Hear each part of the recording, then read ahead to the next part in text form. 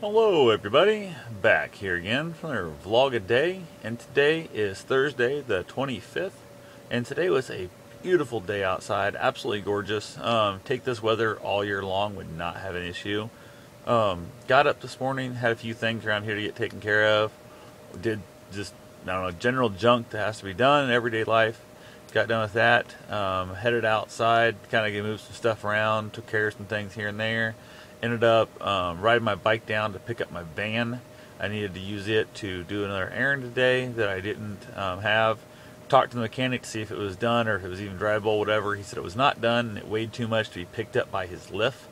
My van weighs over 6,000 pounds, the giant 1 ton, which surprisingly gets good gas mileage when you stop and think about the fact it weighs more than double the average car. So anyway, that's neither here nor there. A little random thought popped in my head there. So went ahead, went down, picked up my van. The guy's got two shops. The shop here in town was didn't have a lift big enough to pick it up, so I decided to just haul it over to his other shop whenever I get the chance and let him work on it there. He has two lifts there. One of them is heavy enough to pick it up. Went ahead and headed up to Ottumwa today. Checked out a truck for sale that my buddy's son was selling. Looked over, seemed like a decent enough truck for the price. Went ahead and bought it. He still owed money on it. It was a truck that broke down, needed new brake lines and stuff. Didn't have money to fix it. Didn't have money to pay it off, either one. So it was gonna, if he didn't, it was gonna sit there forever. So he would have had to wait till he paid the rest of it off before he had enough money to go ahead and fix it. And it might never have happened because he'd be without wheels. He wouldn't have a vehicle drive. So it means you have to be like bugging other people for rides the whole time and stuff, or like basically paying other people taking places, and who knows how it would have worked out. So went ahead and bought the truck, got it all loaded up in the truck and on the trailer and stuff. Actually, I went to the dealership. He bought it from me, bought buy here, pay here place. Paid off the loan for him. Came back, gave him the rest of the cash. They gotta take the lien off the title, so technically I don't have the title yet. It's gonna get mailed to the house. Sign it, and it'll be my truck. Legally, it's still my truck. Just don't have a title for it yet. Yada yada, whatever. Loaded up. No brakes on the truck at all. Yeah, I had a little bit of brakes. Dumped some brake fluid in it. Had a little bit of brakes, I guess. Got it up on the trailer. It's not that big a deal to drive a vehicle without brakes if you know what you're doing. Got it loaded up.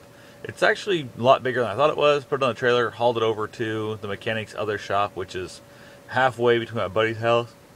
I do it. In my house. Got there, everything went decent. It was not really loaded quite where I wanted, so I wanted it a little farther forward on the trailer, but I was afraid if I got much farther forward, it was going to then roll off the front or smash into the front like beam and break my trailer.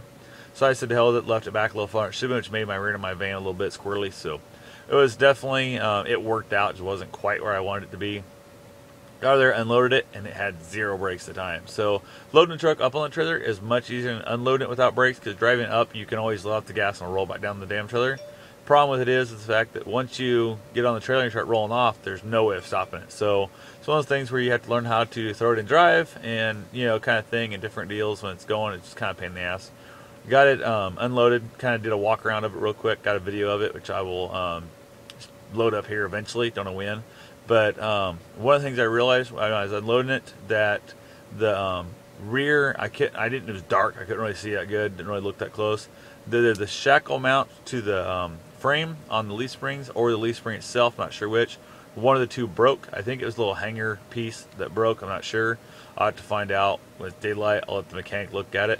But the leaf spring broke off just from me tying it down to the frame. I was winching it down to what tied on the trailer, broke that. So had he ever tried to haul a load, had he ever tried to pull a trailer, that thing would have, because he probably wouldn't have felt it, and if he broke during down on the highway, it would have probably fucked him up. It would have been bad. So there's a leaf spring sticking through the bed of my trailer, or my truck right now, which is always interesting. You gotta love that. So went ahead and left the mechanic shop to get it fixed. I'll call the mechanic today, and it was late last night, or late tonight, I guess. Technically it's past midnight, but late tonight when I dropped it off. Wasn't going to bug him, so I'll talk to him sometime today or tomorrow.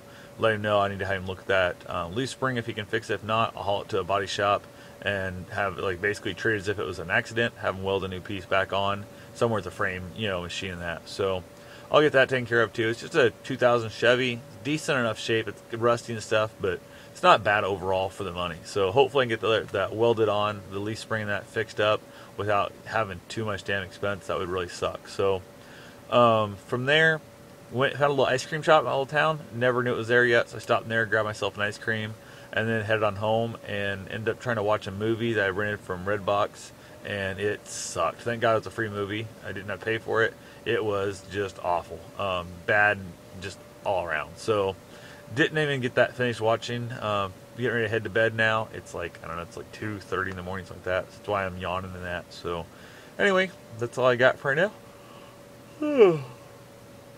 Talk to you guys tomorrow. Have yourself a safe and wonderful day. Thanks for watching.